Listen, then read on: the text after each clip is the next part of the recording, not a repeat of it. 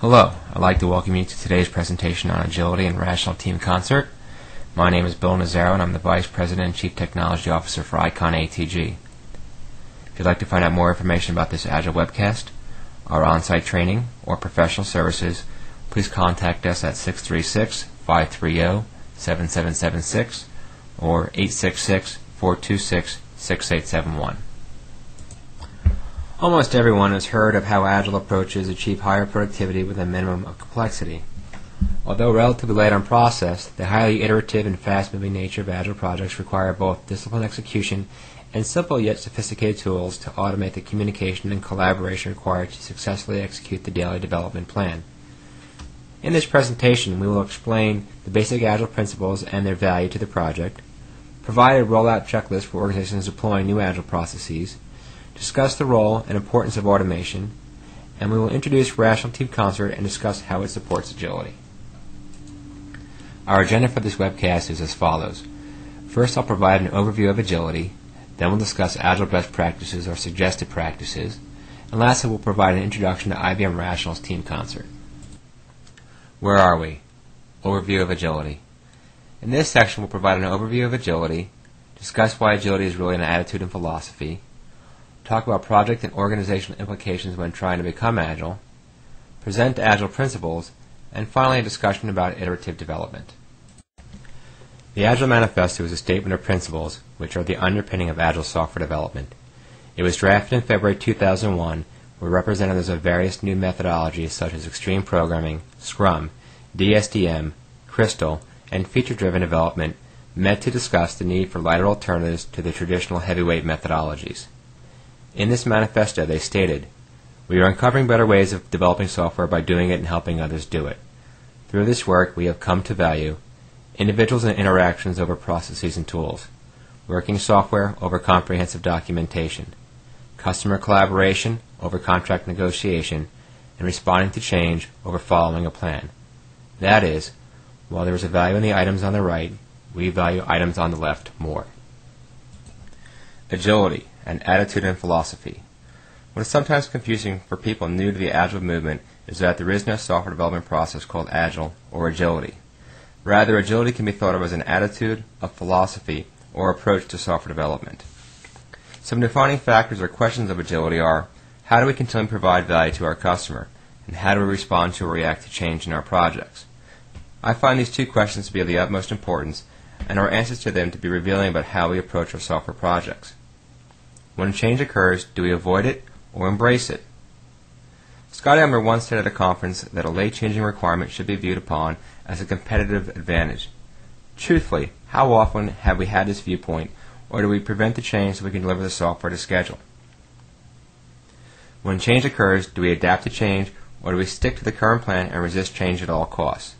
Unfortunately for many of us, we avoid the customer's changes and are then surprised when the customer isn't satisfied. I also want to take a moment to talk about what agility is not. Agility is not coders doing whatever they feel like. For example, if you have compliance regulations and you need to document certain portions of the system so you can meet SOX, SEC, or FDA regulators, then by all means document it.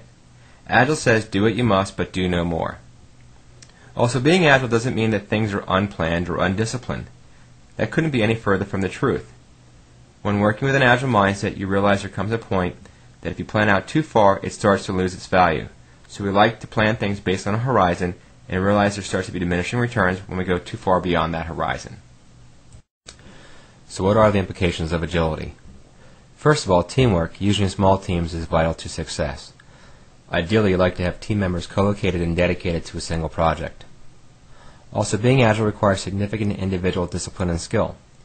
This point is so often overlooked. Agility requires a rather skilled and multidisciplined team, and for many organizations this can be quite difficult because we've become extremely specialized in our skills over the last decade or so. Agility means you need to embrace iterative and incremental development.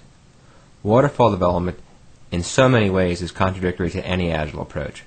For many organizations, just moving from waterfall development to an iterative or incremental development approach can be challenging enough. Being Agile means that business priorities and development time drives the projects. We should approach our projects thinking, do just enough process but do no more.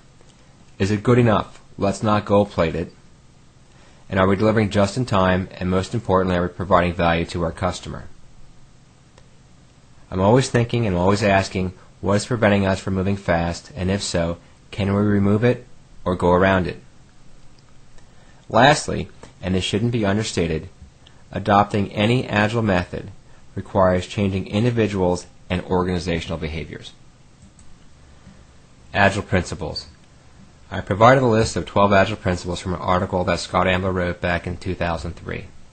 And they are: our highest priority is to satisfy the customer through early and continuous delivery of valuable software. Welcome changing requirements even late in development. Agile processes harness change for the customer's competitive advantage. Deliver working software frequently, from a couple of weeks to a couple of months, with a preference to the shorter time scale. Business people and developers must work together daily throughout the project. Build projects around motivated individuals. Give them the environment and support they need, and trust them to get the job done.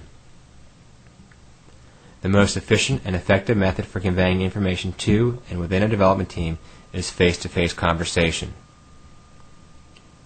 Working software is the primary measure of progress. Agile processes promote sustainable development. The sponsors, developers, and users should be able to maintain a constant pace indefinitely. Continuous attention to technical excellence and good design enhances agility. Simplicity, the art of maximizing the amount of work that is not done, is essential. The best architectures, requirements, and designs emerge from self-organizing teams. And lastly, at regular intervals, the team reflects on how to become more effective, then tunes and adjusts its behavior accordingly. Iterative Philosophy. We've discussed agility, but I think we should also understand what it means to be iterative. An iterative approach maps the problem and the solution into manageable bites. It builds the system in incremental bites. It always focuses on the goal, delivering the proper executable software. It always knows where you are, where you're going, and when you'll get there. It doesn't try to define everything up front, and doesn't try to answer everything before beginning. It admits that some answers cannot be found until you make some mistakes. And lastly, it moves forward so you can discover quickly what you've overlooked. Also, looking at the call-out box on the bottom of this page, I wish to highlight all Agile processes are iterative, but not all iterative processes are Agile. So there's the expectation that you are already iterative in your software development approach. If not, you'll have to also tackle becoming iterative. I'll bring this point up again later in this webcast because it will suggest certain tools and practices that should be in place.